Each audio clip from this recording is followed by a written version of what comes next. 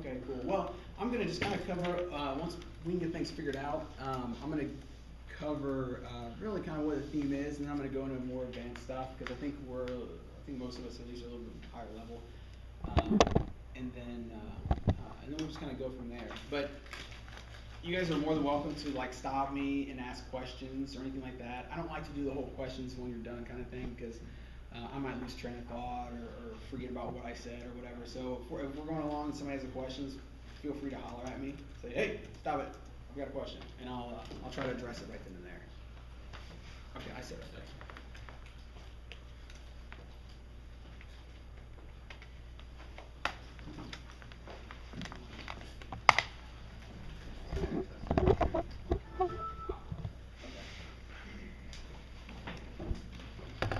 So those of you that weren't here last time, my name is Clifton Hatfield. I'm missing a name tag, but Hatfield, like the Hatfield McCoys. Basic background on myself, I've actually got it a little bit in the slideshow, but I started web development back in 2004, and that was before I knew anything about really WordPress. I got involved with web development, found an interest and a passion for it really when I was overseas. I spent 6 years in the military, and while I was in Kosovo serving, I had a lot of downtime, and I actually picked up a book, web development book, and started reading about it, and I was like, wow, I couldn't get enough of it. I loved it. I loved the idea that I could just sit at a computer, create something that thousands and thousands and thousands of people could use. So I started working on it, and I started at the very basics, HTML and CSS, and probably everybody started right there too. I just thought it was so cool. And then I just moved on to more advanced stuff, kept learning and reading and writing code, constantly writing code.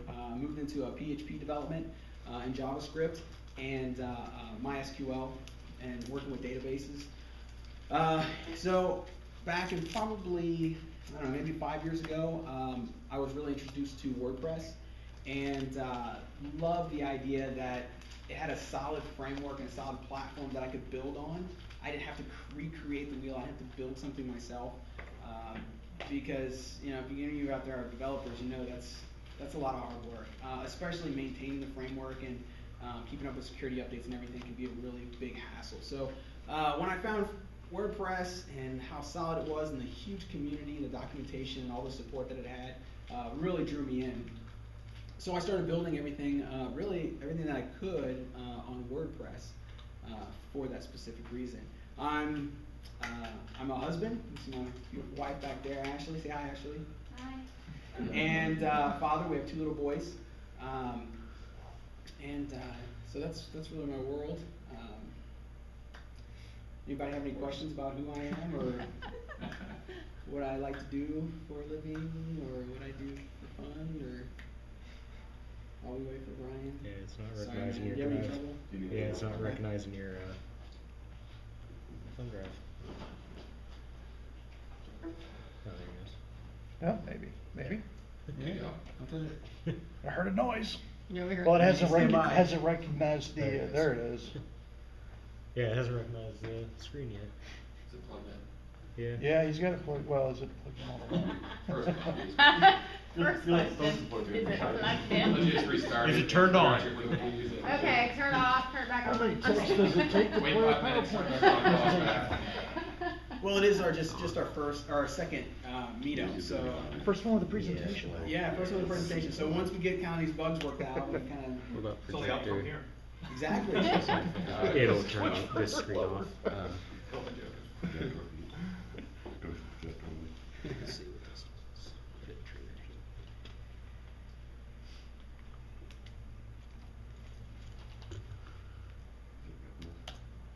Yeah, it is. It just. We don't get the projector going. I guess I could describe the Wing it. visuals. Wing it.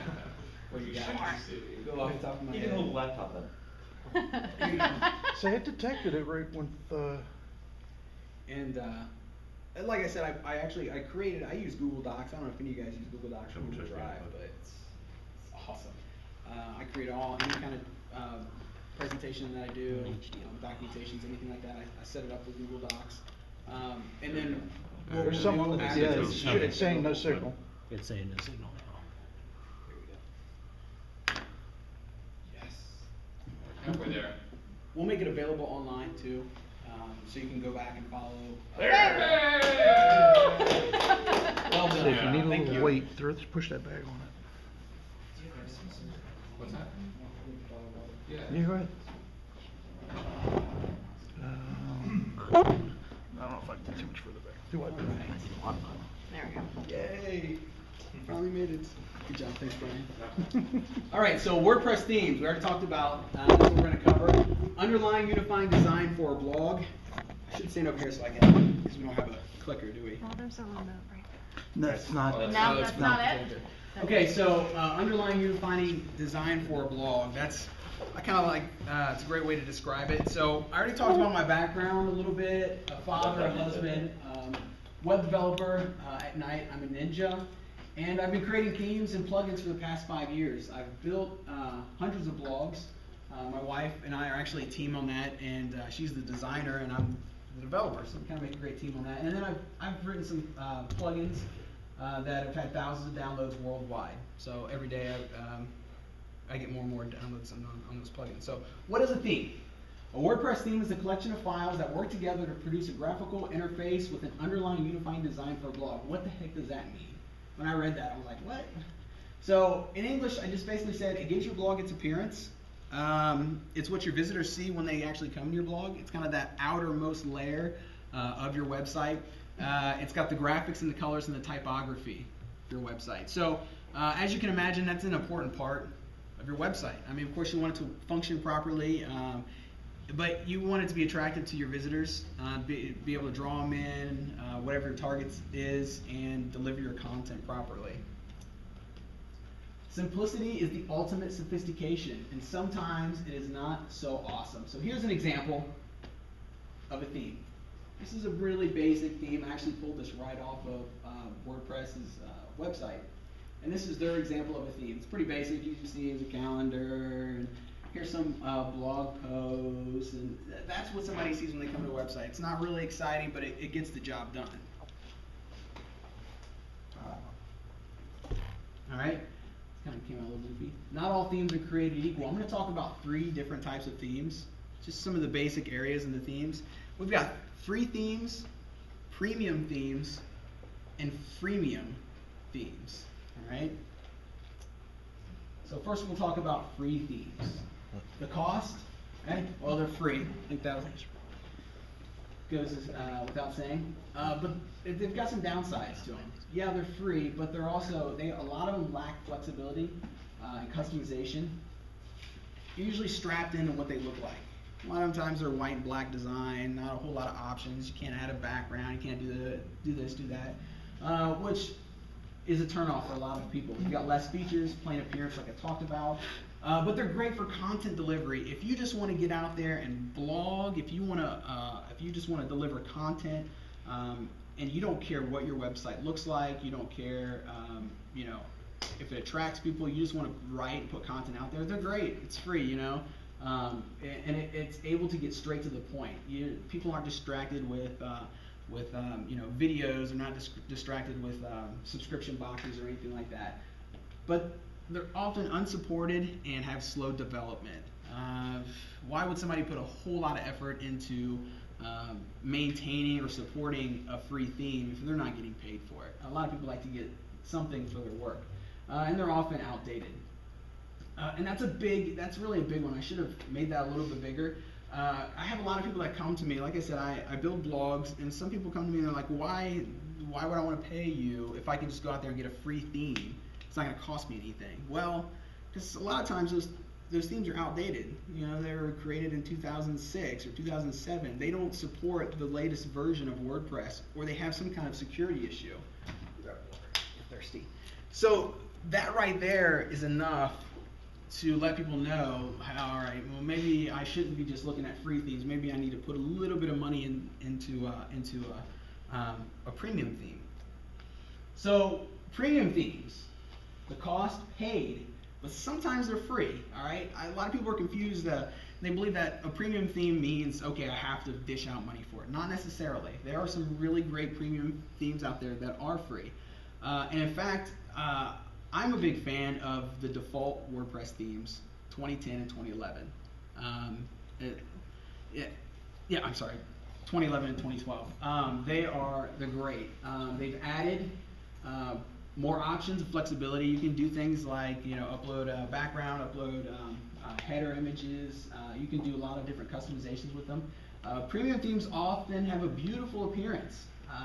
You can tell whoever developed the theme has really put a lot of time and effort into making the theme attractive and look great. So custom layouts goes into the more options and flexibility. You can kind of make things look cooler, switch your sidebars around, things like that, your footers.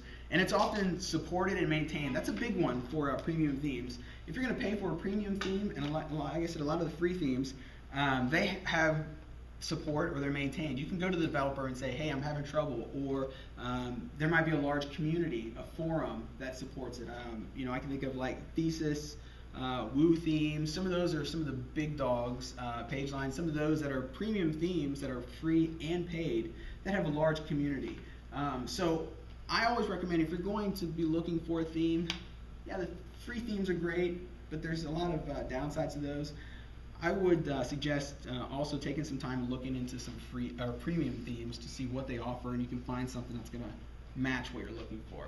Like I said, customized to fit your needs and your deepest desires. Right, premium themes. I got a quick question. Yes. On the fee themes, is that licensed per website typically? And I know it varies per developer. Or is it by the website or by the company that would buy it and use it on multiple? Yeah, I'm actually going to talk about licensing here in just a second, but it really just depends on the company or the developer and what kind of license they have on it. Now, technically, and like I said, I'll talk about this just a minute, but technically all WordPress software, whether it's themes, plugins, or whatever, should be licensed under the GPL or something similar. Not everybody follows that rule, and I'll talk about that in just a second, but a lot of these premium themes offer what's called a developer license, and with the developer license, typically is an unlimited domain licensing, as long as it's yours. So freemium themes, the cost is free with the option to pay. So why would you pay for something if it's already, if you got it for free, right? Well, freemium is, sometimes they have maybe a footer link crediting the developer or the company that actually created the theme. So if they're going to give you a theme for free, yeah, you can have this great premium theme for free, but I want you to put my link in the footer or advertise for me somehow. Some of them have ads. Or if you download a freemium theme, it may have some restrictions on it. Kind of like demo versions of software. I'm sure some of you have downloaded some. You're like, whoa, this software is free, great. And then you download it and you're like, oh, I can only use part of it. So freemium themes are a lot like that. They restrict the features or what are offered. Now, if I'm going too fast for anybody, please let me know and I'll go back over anything. All right, licensing, GPL licensing and open source. So what's open source? Well, when I first heard open source, I thought it was free. I thought open source meant free. Wait a second. This guy says it's open source, but I'm paying for it. Well, that's not right. That's wrong. Well, actually it is right. It says open source means free, right? Yes and no.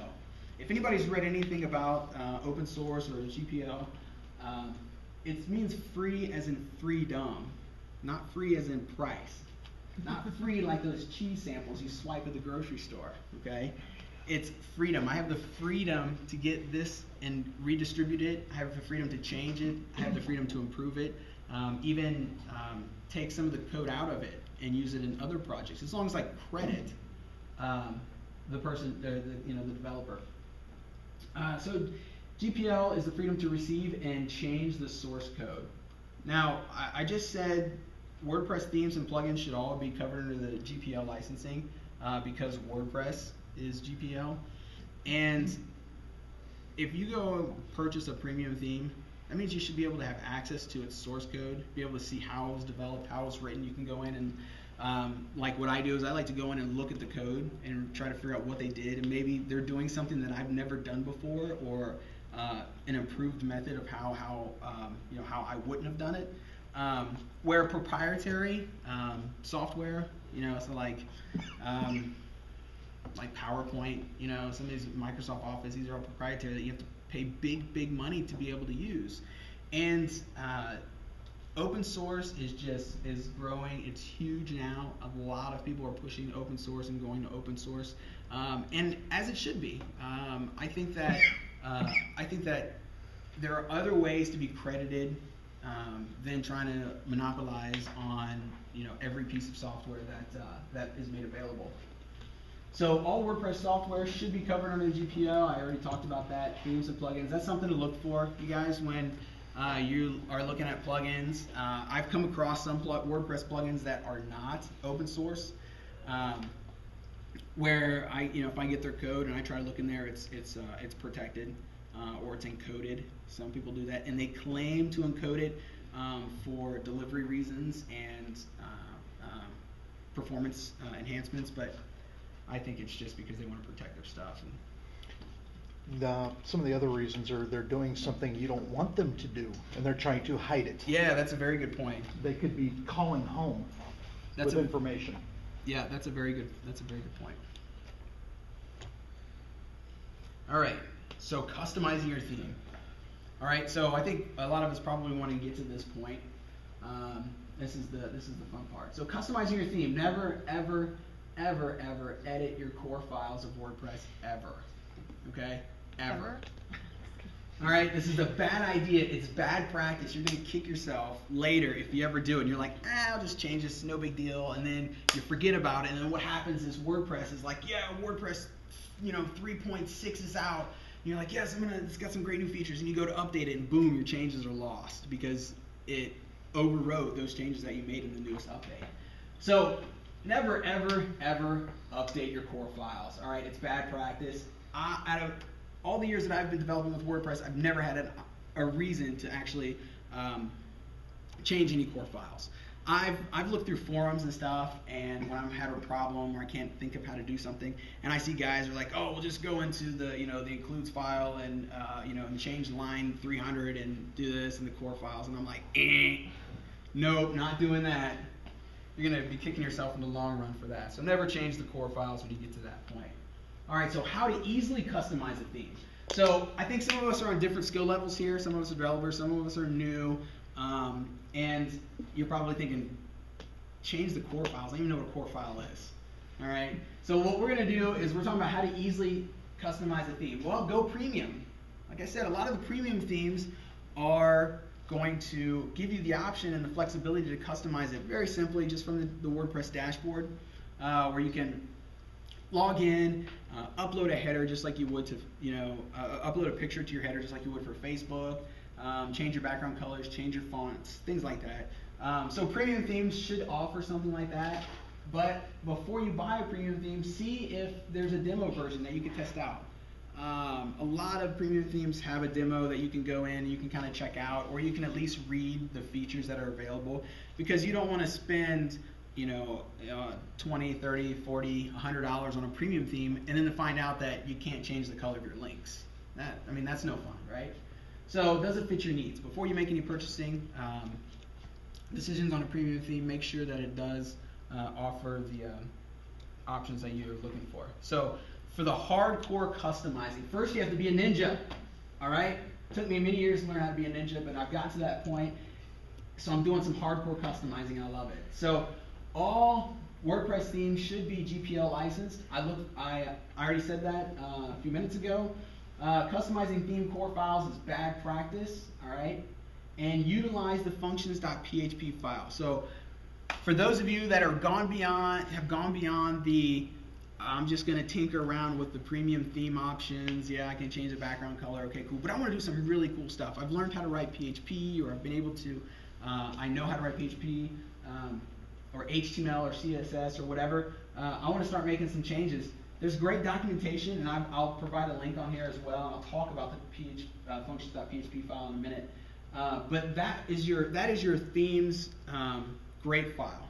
You can go in and you can expand the functionality of WordPress using that file. Okay, you can add different pieces of elements onto your blog by editing your functions.php file. Okay, so more hardcore customizing, the functions.php file. All right, so now we've gone beyond just the premium options and customizing, and we want to do something really cool. Okay, I provided the location where the functions.php file is. For those of you that are thinking about diving into the actual development realm of WordPress, and it acts much like a plugin. So oftentimes before I go out and I download a plugin, or I decide to look for a plugin, I decide if I can write the functionality myself. All right, if it's something like really simple. For example, I'll give you a perfect example. Just yesterday, I wanted to change the email address that comes from my blog every time someone subscribes or registers for my blog. Now what happens is when a user registers for your blog, they receive an email from WordPress, and it's like WordPress@yourdomainname.com. I don't want that. I want it to be from me. I want it to say from Clifton Hatfield at cliftonhatfield.com. Okay? So, yeah, I found a few plugins that made this available, but the last thing I want to do is add another plugin to my, and we haven't talked about plugins, but the last thing I want to do is add another plugin to my WordPress installation. So what I did was, I quickly looked up the hook on how to add and change the email, and I went into my functions.php file, wrote up that code block real quick, just, I don't know, maybe it was 5 or 6 lines of code, and boom, there we go. Now I didn't have to install another plugin, because I don't know what this guy's doing. Like you said, maybe he's doing something that I don't want happening. Maybe he's making calls home, I know that I've written 5 or 6 lines of quick code, that it's lightweight, and I know exactly where it is and how it was written, and and how it's being maintained, because I'm the one who wrote it. And you can do that in your functions.php file. So some other capabilities, you can use that file to change default behaviors of your theme or WordPress. Now, we're probably going to get into more hooks, actions, and filters later. That's a little bit more advanced on a developer level. But once we get there, we'll talk more about that, maybe in another group. You can turn on some theme supports, post thumbnails, menus, trying to think of what else is added there, but post types. So let's say you've downloaded a premium theme and it doesn't support post thumbnails. You go to a blog or a website and you see these nice little thumbnails next to the blog post, and you're like, well, how my theme doesn't do that. How do I do that? I want to be able to do that. Well, WordPress has great documentation. I'm not going to cover how to do that specific thing. If you need help with that, you're free to contact me on that. But by adding just one line of code into your functions.php file, will add support for post thumbnails. Same thing with custom menus and post types. So just because your theme doesn't support it doesn't mean that you can't add it just by going to your functions.php file. So like I said, several blocks of code to expand the functionality of an active theme. It gives you the ability to go into a premium theme, write your own code, and expand its functionality of what it can do. Or if you don't have that capability, you can hire somebody. I've had people come to me thinking that they've had to get a whole new theme built just because their current theme doesn't support, let's say they wanted to add a subscription box to their blog. And like, oh, this theme doesn't support it, now I've got to pay somebody to write me a new theme. No. All they need to do is jump on your functions.php file, write the code into that file, and it'll add it right to your blog. Right, we've got even more hardcore customizing. Now, we're moving on to the next level. If functions.php file is still not enough for you, what would you do? Would you go in and edit the core files of the theme? No. I've done it before, I'll admit it, but that's still bad practice. If you go buy a premium theme, let's say I go buy Thesis, which is one of the most popular premium themes I can think of. I don't want to go in and start hacking his files, okay? The reason why is the same reason why I don't hack the WordPress core files, because if he rolls out an update and I decide to upgrade, I'm going to lose those changes that I've made. That's a bad idea, okay? So WordPress has thought about that, and they've implemented what's called child themes to take care of situations like that. So a child theme is dependent on its premium theme. I'll give you guys an example. I buy Thesis, which is the premium theme I was just talking about, and I want to add some functionality to it. I want to add a subscription box to the home page. Okay, I'll talk about that in just a minute. Actually, I want to add a subscription box to the home page, and I don't want to edit his files. So how do I put that subscription box without editing his files? Well, I create a child theme. And the child theme is basically a secondary theme to my Thesis theme. I'm making a child of it, okay? And it's going to be dependent on its parent theme's files. So functions.php file and the child will overwrite the parents.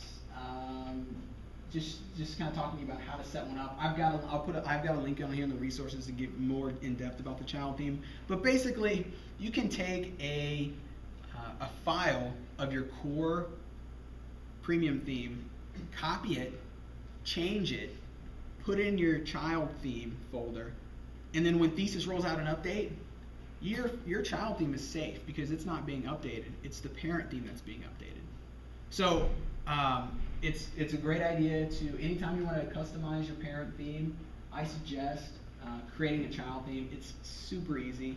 It's just a CSS file with some headers in it, and there's some documentation on the website that goes much more detail. If I covered all of that, we would be here all night. So just kind of I want to give you guys an overview of some of this stuff and then give you some resources you can check out. And then you can see here that the child theme is actually still placed into the themes directory for those of you that are going to do some customizing. And the hardcore customizing continues. So here's a little bit more detailed example of what I just told you guys. If you want to add a subscription box to your theme's homepage, it doesn't support it. What we're going to do is we're going to create a duplicate of the parent's index.php file. That's its main front page file, its homepage. We're going to duplicate it and we're going to put it into the theme, the child theme directory. Okay. So now we've got two files that are the exact same. All right. Next, I want to edit the child theme's index.php file by adding the subscription box in there. So I'm making its custom changes. So now when the parent theme is updated, that second duplicate file that I created is not going to be affected, so we're safe.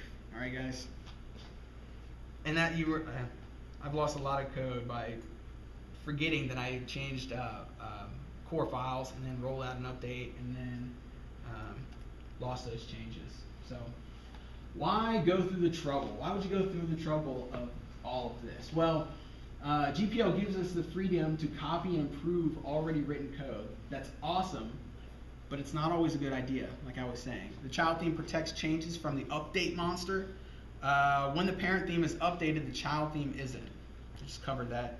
Our changes may not be compatible with the recent updates, but at least you didn't lose all your work. So Thesis rolls out an update and they've changed their home page. Now your subscription box is all funky looking and it doesn't work right and it looks goofy and everything. But now you can go into your child theme, make some tweaks, and it looks beautiful again. And you didn't lose any of your work.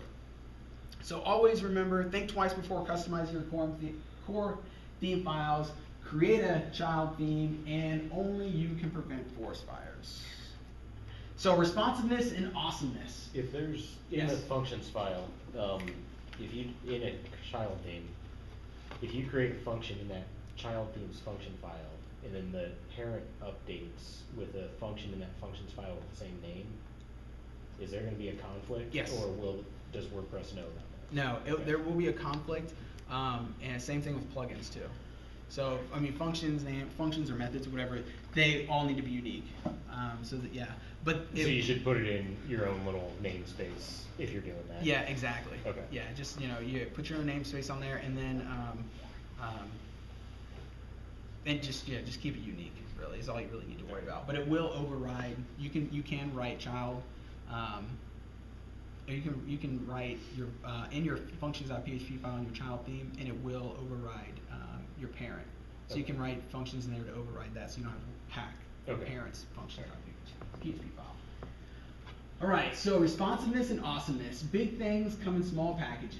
Mobile devices have never been so popular. How many of you guys have a cell phone? Huh? That's it? I'm the only one that has a cell phone? You guys awake? I'm the only one that has a cell phone? Okay. So everybody gets on their cell phone. Everybody has a smartphone. Some people have dumb phones, but I would say majorities have smartphones. Now, fast web browsing, powerful processors, high screen resolutions, broad demographics, and on the go. Well, that basically, I think, describes the mobile market. People, everybody has tablets and cell phones and smartphones, and everybody's getting on their phone. If I have a question, I don't think, I wonder who can I call. No, I'm boom, and I get my phone out and I have the answer just like that. If Ashley and I are discussing something and we're like, I'm right, no, she's right, and we get off the phone to see who's right. So everybody's turning to their phone, but that's a good thing and it's a bad thing. So the bad thing is that mobile browsers zoom out to the width of the website. I'm sure a lot of you have gone to a website on your phone and you're like, oh, I need to check out the scores or check out the stock market or something like that. And you go in and all of a sudden you can't see the numbers and you got to start doing the pinch to try to zoom in and zoom out, and you're trying to click links and it's just causing a headache and you're like, forget this. Well, that's the problem. It's difficult to read. It's difficult to touch links. It's difficult to navigate. So I know what awesomeness is, but what's responsiveness? Responsiveness is how your site reacts to the screen it's being displayed upon, minimizes issues by adjusting to the screen. Responsive design is very important with delivering the right content. So basically, responsive design is, you can have the same theme. There's a lot of really great responsive themes out there, and more will be created every day. Responsive theme is going to adjust and adjust to and calibrate to the size of the screen that it's being viewed on. So if you pull out your phone, okay, and you go to a website, the website's going to respond or recognize that it's on a mobile device and adjust. So you don't have these little links that you're trying to click. You don't have it responds with making buttons, typically are what you're going to see rather than links. It's going to see buttons, so you're going to be able to click those. Images are going to resize, and it's actually some of these responsive themes are going to actually move some elements around to align them, because you are more likely to scroll up and down on a responsive theme. So why is responsive important? I just kind of covered some of that. It's mobile friendly, mobile advertising, mobile traffic, professionalism, user friendliness, increased conversions, if that's your thing, and current location. Kind of off topic, but it's still cool. You may go to some of these websites on your phone and it's going to ask what's your current location, so do some geolocation stuff. If you click OK, then they're going to be able to pinpoint your location, which will help with like filling out forms, or maybe like finding local restaurants, ATMs, things like that. So I've got an example for you guys. We've got Cheesecake Factory here, right around the corner. So let's imagine you own a restaurant. I'm going to talk about why it's important, why it's so important to have a responsive theme. So let's imagine you own a restaurant and you run some ads in a popular iPhone app. Your food looks delicious and a person clicks on your ad. They want to quickly see your menu and your prices, but your website isn't responsive. Uh-oh. Now what? Instead, they see blurry slideshow and tiny links that might be beautiful on your desktop, but it's a customer repellent on a mobile phone, which of course is not cool. So here's an example. This is a screenshot of my phone, and this is Cheesecake Factory's full website right here. And you pull that on your phone. I mean, who can read that? Nobody can read that. And they actually have a slideshow there, and yeah, that looks good and everything, but if I want to eat at Cheesecake Factory, I want to look at their menu. I want to maybe check out some of their prices, maybe look at their hours. I can't do any of that from right here from this homepage, and that's annoying. I'm going to jump off and say, okay, well, maybe Fleming's has a a nice responsive layout. I'll go check them out. Boom, I get to their menu. It's a lot easier. So this time, your theme is responsive. A person clicks on your ad, they want to quickly see your menu and prices. Your theme has beautifully responded to a smaller screen on the phone, and instead of the slideshow and tiny links, They see big, beautiful buttons they can easily touch. So here is Cheesecake Factory's responsive theme or design. I mean, necessarily not on WordPress, but it's a great example. They still got a nice, pretty slideshow up here, but it has responded to the screen size and it has shrunk down, so it's still beautifully displayed and visible. And now down here we have buttons.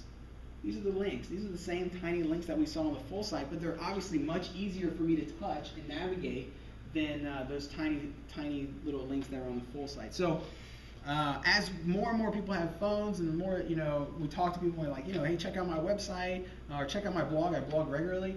They may pull out their phone right then and there, check it out, or you can pull your phone out and show it to them. And it's not, you're not like, you don't want to be like pinching, like, hey, check out this. This is a great, blog, how you like my site. You can just pull it out and beautifully display your blog and your responsive theme. So let me show you the way. This is a duplicate. Forgot to delete that. So now they browse your menu, they check your hours without any hassle from their phone, and 10 minutes later they're dining in your restaurant and complimenting your mobile website. Isn't that great? Look at that. That image is still watermarked there. I just kind of grabbed it off of there. So here's the resources, some of the links for you guys. And like I said, I'll distribute this out to you guys, have it online so you guys can go to these links and just read more detail. I didn't want to get it too depth and really bore you guys. So if you want more detail on certain areas that I talked about, using themes, child themes, how to create child themes, how do you go through and set up so you're ready to dive into that realm of things. You can, I know how to create a child theme. I still refer to that link often. And then the functions.php file explained. And then here is if you want to browse some themes, you can do it from your dashboard of your WordPress installation, or you can just go to this link right here and browse some of the free themes that are offered on WordPress. And then here's a few links to help if you want to learn more about responsive web design, which I encourage you to do if you are a developer.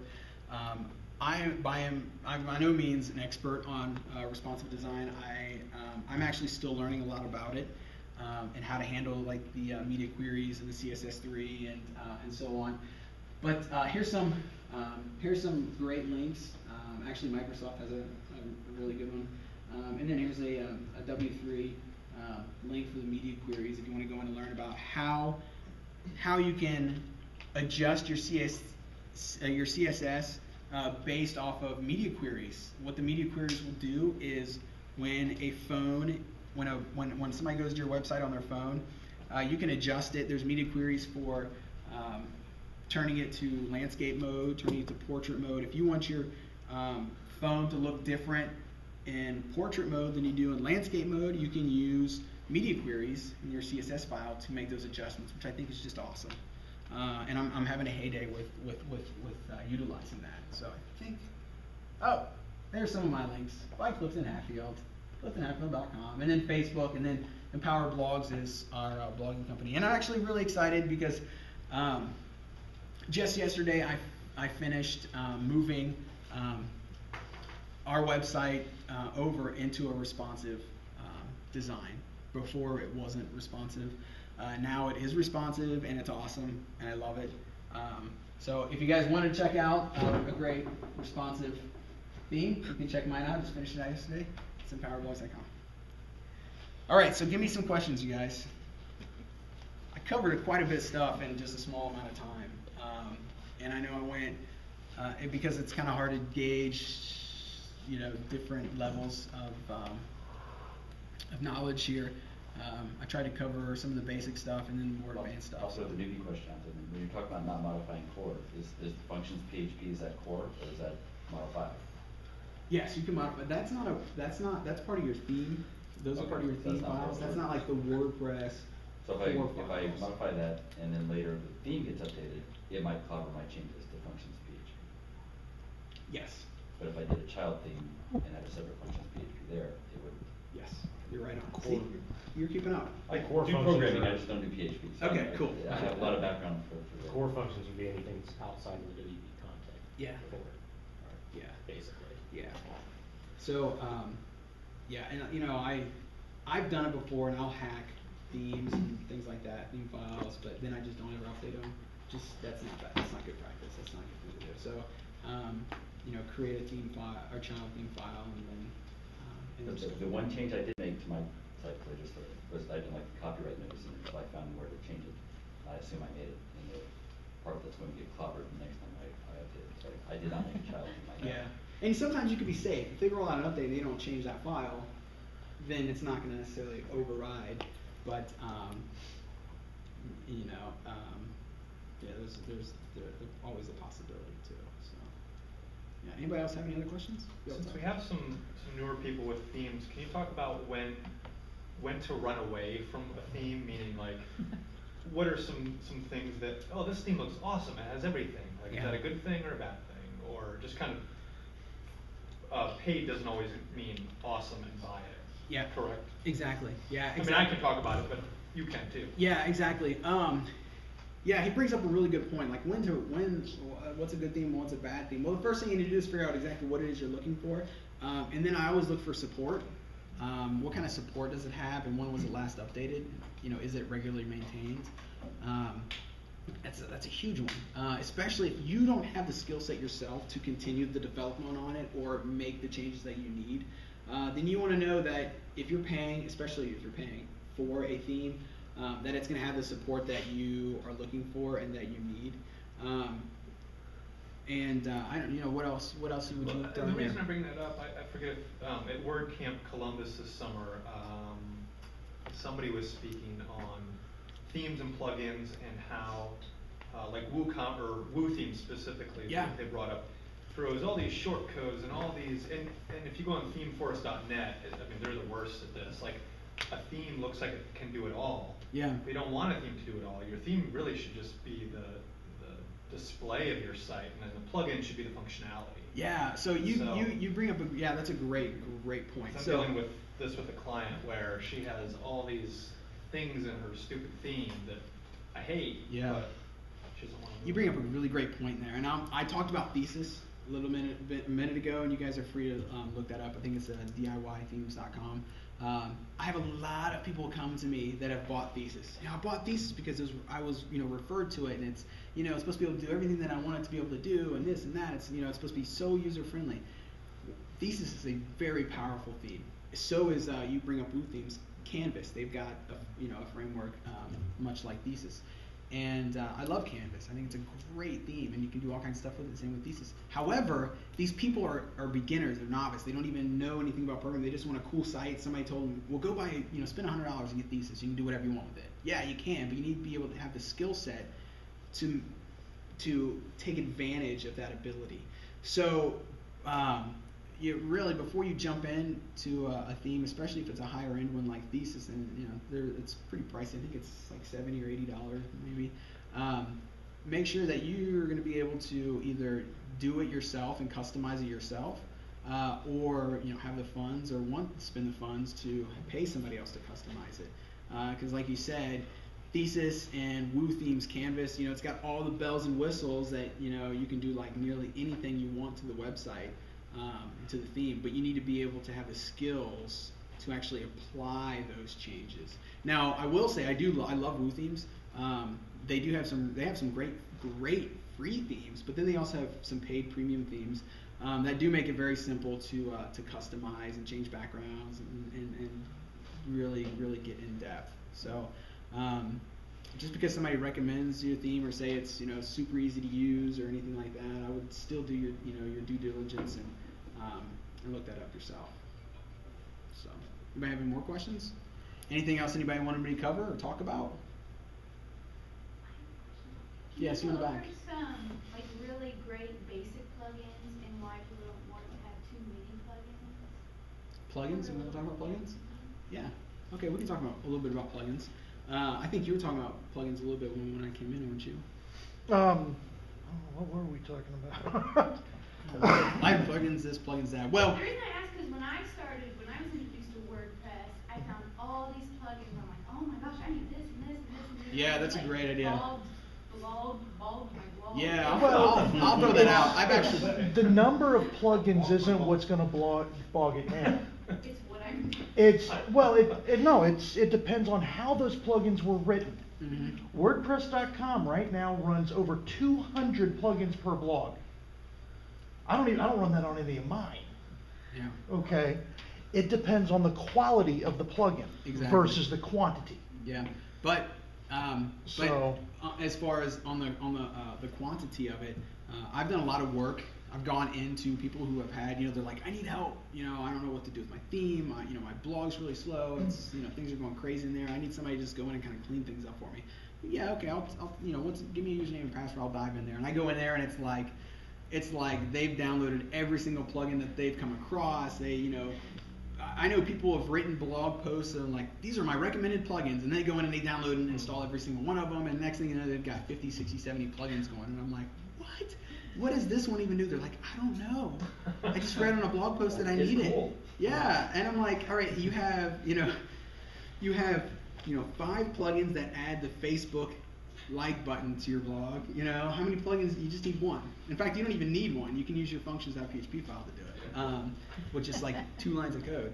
So you don't need, So with plugins, I say definitely do your due diligence on your plugins too. Make sure your plugins are updated and they've been they're regularly supported and maintained and updated, and try to maybe look up some credibility on them. The other thing is learn about what your plugin is and what exactly it does when you set it or when you install it. After you install it, make sure you set it up. I have a lot of people, they get the plugin, they download it or whatever, and they install it, and now it's just running, but it's never been set up. And I'm like, you're just eating up resources. It's not even doing what you wanted it to do. Well, it adds a Facebook like button to my blog. Well, so do these other 3 that you've already set up. Why do you have a 4th one that's not, let's get rid of it. Let's dump it. Some other things that I can talk about with a theme with plugins is that just because a plugin is not active and it needs an update, yeah, update it. Okay, inactive plugins still need to be updated. Why? Because they could pose a security vulnerability on your site. That file is still there, even though it's not activated.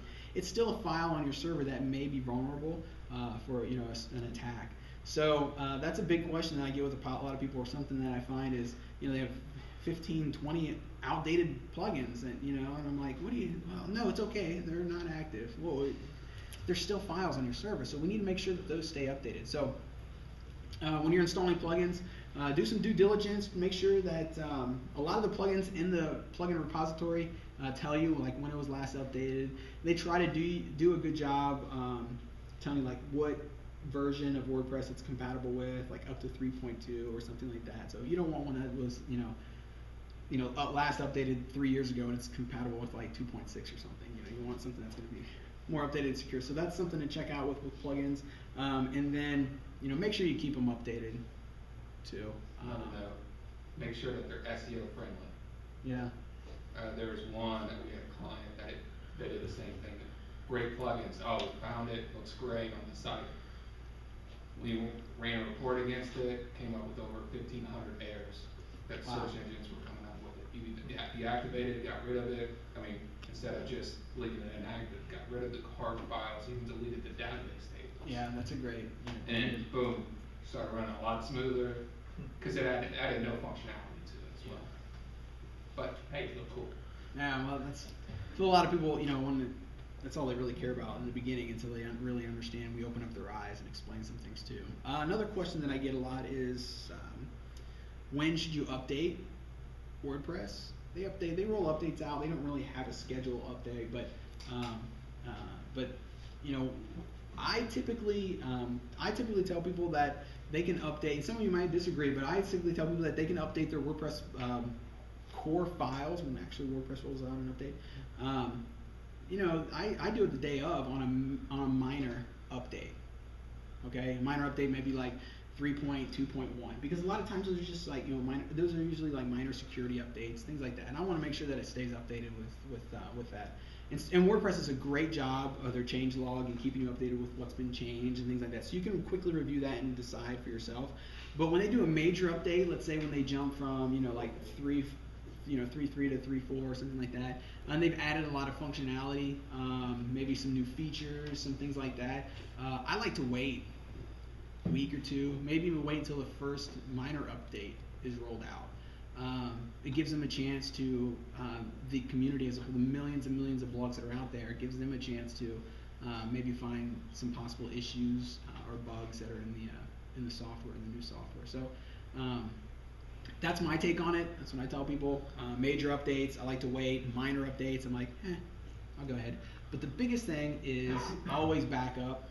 Always do a backup. There's some plugins out there that do database backups and stuff for you. If you're running cPanel on your hosting account, you can do like a full backup or something, so you have a nice zip file saved. But always do a backup before you do your updates as well, because you don't want to lose your stuff or wind up with any corrupt files or anything, because that's a big nightmare, and then you're trying to call the hosting company and all that, so you don't want to deal with any of that kind of stuff. So, anything else? You guys have any more questions?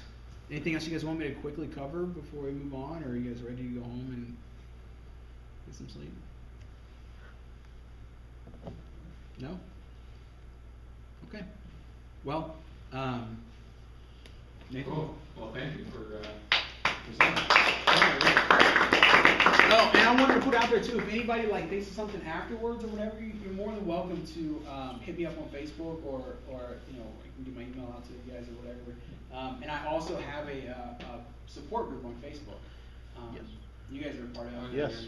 And I encourage anybody to get on there. I started this Facebook group about a year ago, and I was getting bombarded with questions and stuff from people, and I didn't have the heart to charge somebody, just for one question. But yet again, when you got one question from 20 people, it adds up. It takes a lot of time. So I started a support group about a year ago or a year and a half ago, and I invited all my guru internet friends, and I said, all right, I'm going to start this group where if you have somebody that asks you a question, tell them to ask it in the group.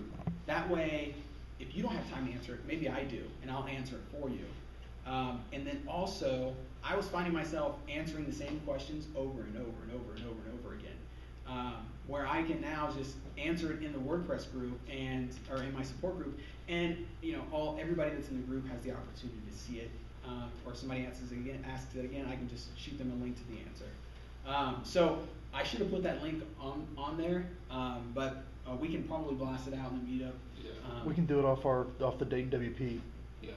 Yeah, and wall you guys can for our go in Facebook there. page. And I do my best to keep it free from spammy type stuff and things like that. It's strictly for asking questions and answering questions. We try to do a good job of maintaining that. So It is an active community. Yeah, And they do answer pretty quickly on any questions I've asked out there. Yeah. And there are some great questions. Yes. Just to spark your own interest. I don't know the answer, or I know the answer, but then someone else will give a different answer, so it kind of gets you going a little bit more. Yeah, and it gives you the opportunity to help as well as ask for help. So we try to do both ways and get different opinions from everybody. So we'll get that link out to everybody if you guys want to check it out. Cool. Thank you very much. Thank you. We're going to put the slides on SlideShare. We're going to do the video, so if you can always go back to it. Again, next month, Noel's going to cover WordPress 3.5, and then in January, we're going to talk about security and just trying to make your website more secure with WordPress. Thank you for coming. It's a little bit smaller than last month, but as we get closer to the holidays now, and I think people are still trying to get over the election process and kind of decompress from the whole campaigning. I know I'm still trying to. We'll get to that point, and the group will get bigger. So I look forward to it. Again, thank you for coming, and feel free to stick around, chat up, and talk WordPress or whatever. Thank you again. Thanks.